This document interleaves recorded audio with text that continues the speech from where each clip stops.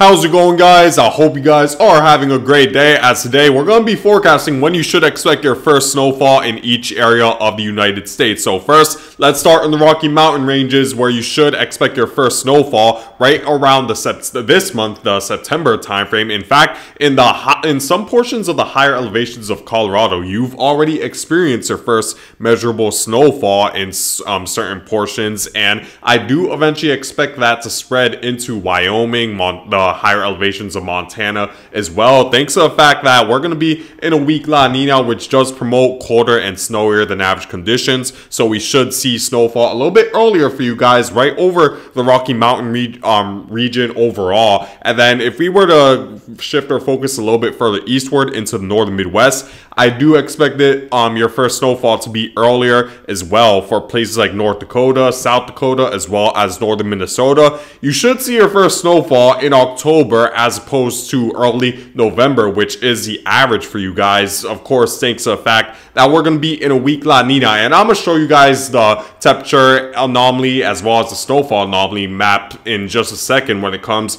to weak La Ninas. But typically during that year, we see much more snowfall in the northern portion of the Midwest. And then just south of that, you should expect your first snowfall in early November. This includes cities like Minneapolis, which is earlier than when you typically receive your first snowfall. This includes Milwaukee as well, and a large portion of the interior Northeast as well, which includes Maine, portions of New Hampshire and Vermont. And in fact, in the extreme northern portions of the Northeast, I expect your first snowfall to happen in October, thanks to the fact that, of course, during weak La Ninas, it's a lot colder than normal in that specific area of the Northeast. But in these areas, you should expect it in early November. This includes Buffalo as well, Albany, New York. You should expect it happening, your first snowfall happening in early November, so definitely prepare for that. And then for the Pacific Northwest, we see that in the higher elevations, you should expect your first snowfall right around the early portion of November, as this includes a larger portion of Oregon as well as Washington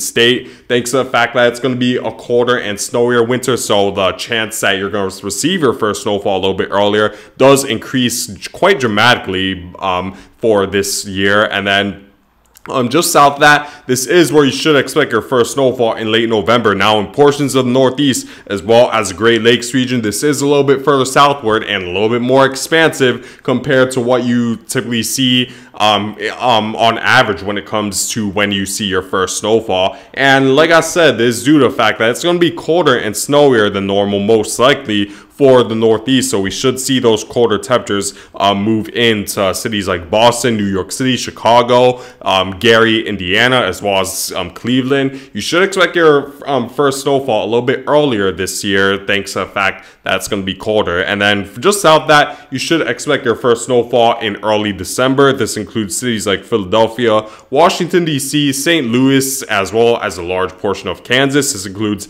the Albuquerque area as well as the northern portions of Arizona, the southern portions of Utah, and then the central portion of Nevada, as this is around average for most of these areas when you receive your first snowfall. As the further southward you move, the less likely it's going to be colder and snowier than normal, especially during the early part of the winter time frame. So now we're approaching the area where your first snowfall should be around what you should expect on any given winter, on any given average winter, I should say. So this won't be anything out of the ordinary for cities like Philadelphia, Washington, D.C., as well as St. Louis. Just south of that, you should expect your first snowfall in late December, as this is average for most of these areas under that specific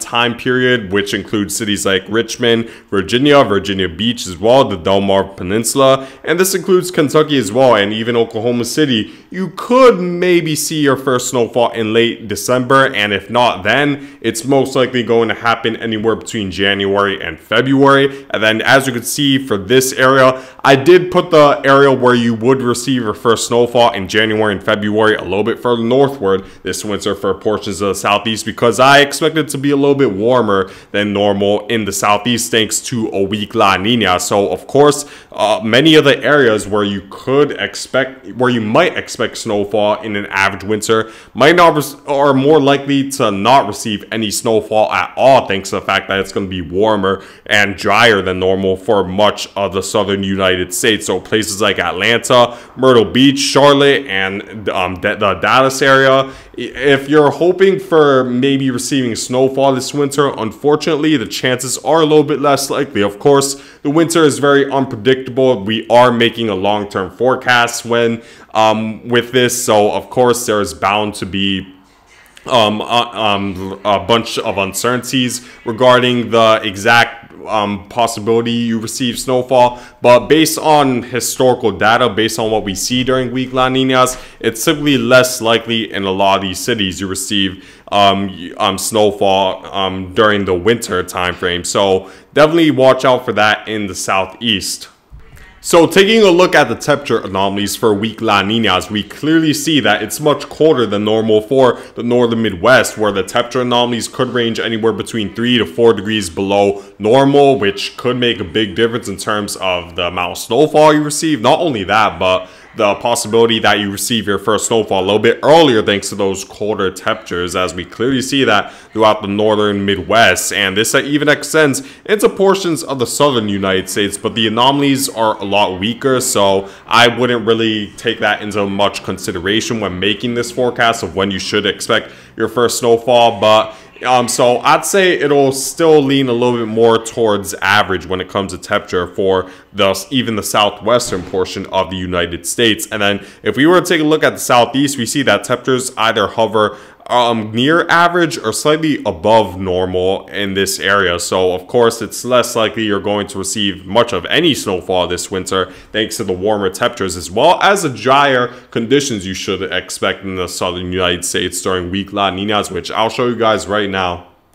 We see during weak La Ninas, it's simply drier than normal right over the southeast, so of course there's less likely of a chance that snowfall would move that much further southward thanks to the drier than normal conditions. So unfortunately it's less likely for certain portions of the southeast to receive snowfall. And then for the west coast, we see that's also drier than normal, and we do see more moist than average conditions during weak La Ninas, but again, it isn't very strong anomaly, so take it with a grain of salt. But considering the fact that during La Ninas in general, it's typically more moist than normal and colder than normal in this area, despite the drier than normal conditions we see right up along the west coast of the Pacific Northwest, in the higher elevations as well as the areas into the northern Midwest, we see that precipitation falls a little bit closer to average. So I don't think that the western portion of the United States being drier than normal will have much of an effect when it comes to the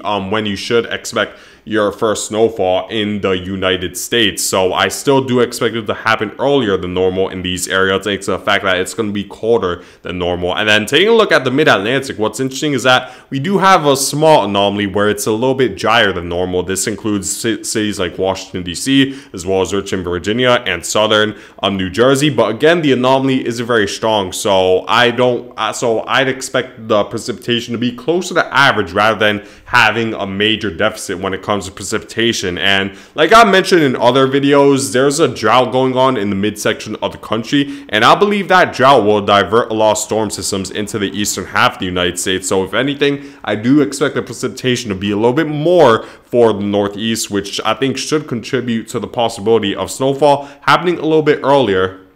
And here's a snowfall pattern for weak La Ninas. As we clearly see, it's much snowier than you receive much more snowfall accumulation in the northern Midwest and the Pacific Northwest, and I believe that will also contribute to your first snowfall being a little bit earlier, thanks to the fact that the possibility of snowfall is just higher during weak La Nina years, and same goes for the northeast. So definitely keep that in mind.